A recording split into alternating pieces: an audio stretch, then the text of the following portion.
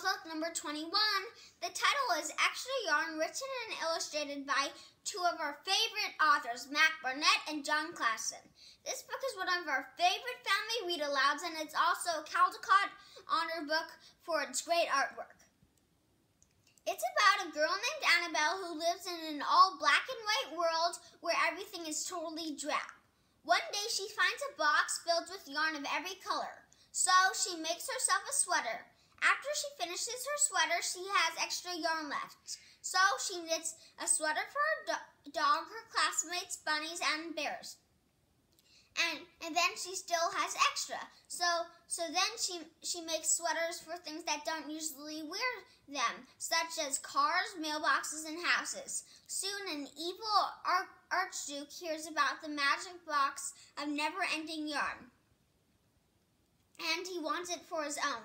So he offers a lot of money for it, but she still doesn't want to give it away. So the archduke steals the box, but he doesn't get away with it.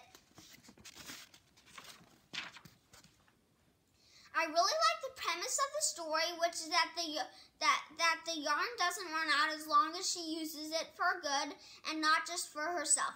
And I like the message to share your good fortune to make the world better rather than just keep it for yourself.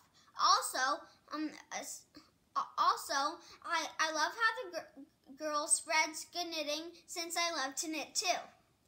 I love the illustrations. They are funny and really show how much the girl made a positive impact on the world.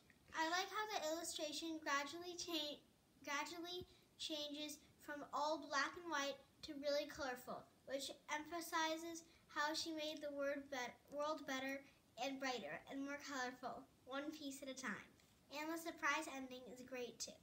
Please donate this fun and magical book for our library at Chalk Hospital.